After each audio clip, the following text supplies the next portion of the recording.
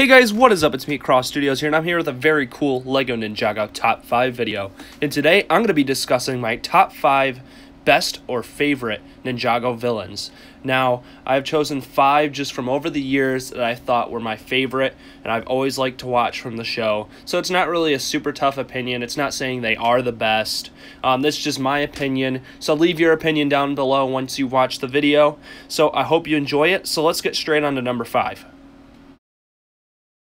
So at number 5 for this video, I have Master Chen, and I think Master Chen was a really cool villain. That was one of my favorite Ninjago series to come out, or seasons, as people like to call it. I thought Ninjago in that season was just overall a lot more fun, and it was different that they went to some mysterious island and stuff like that. I mean, they did that before, but this one was different because they had to face other elemental fighters. And Master Chen orchestrated his plan pretty well. Didn't do it perfectly. I didn't like the end of the season very much, but I think Chen as a villain is pretty cool. And he also has the really cool sidekick Klaus as well. I mean, he chose his support staff pretty well. So I think Chen is a pretty cool villain overall, and I think he's pretty cool at battle and just overall being menacing, and he's kind of like a Joker type of character. So I think he's a pretty cool character, and that's why I have him at number 5. So moving on to number 4 is Nadakon, and Nadakon is definitely one of my favorite villains of the series. I really like Nadakon because he kind of reminds me of Thanos. He has a lot of power, he can vanish and just disappear places, but he's also very smart and has his own goals in mind. He is not obviously as cool as Thanos, but he kind of reminds me of him, and obviously he's very good at mind games and stuff like that. He's a lot smarter than guys like Chen. So that's why he reminds me of Thanos a bit. I just think overall as a villain, he's an excellent fighter. He just knows how to use his powers. I mean, he actually outwitted Zane. So overall, I think he's an amazing villain. So let's move on to number 3. Moving on to number 3, we have the Overlord. Now, I didn't really like the Overlord as much when I was younger, but I do definitely appreciate him now as just pure evil. And his voice is just crazy. He kind of reminds me of the Emperor a little bit.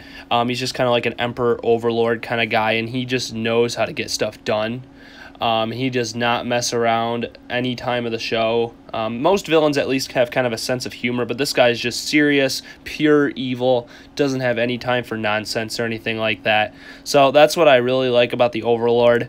And obviously the way he was defeated was awesome as well. Like he was defeated by Lloyd, but then he came back. So I like how he was able to come back and stuff. So I thought he's an interesting character. Moving on to number 2, I have Lord Garmadon, and obviously he's one of the main villains of Ninjago. I'd say he probably is the main villain. Obviously he was the main villain in Season 1 and Season 2. I mean, he worked with the snakes and stuff like that. And obviously he's Lloyd's father, so he plays a very important role with the story. I think, yeah, he has a little bit of a sense of humor throughout the series, which is kind of funny. And obviously the tension between him and Lloyd was always very interesting to watch. But overall as a villain, obviously he's very arrogant and ignorant. But I liked seeing his battles with people. He obviously knew how to fight. And I like how he was just full rage mode all the time. So I thought that's why he should be at number 2, because of his full rage abilities. Moving on to my all-time favorite Ninjago villain that I've always loved, which is Pythor.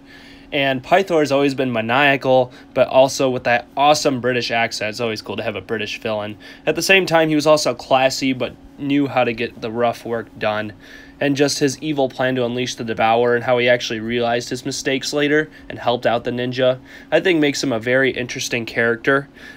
Just overall, he's one of my favorite characters. Like, the overall actual character of him is just interesting.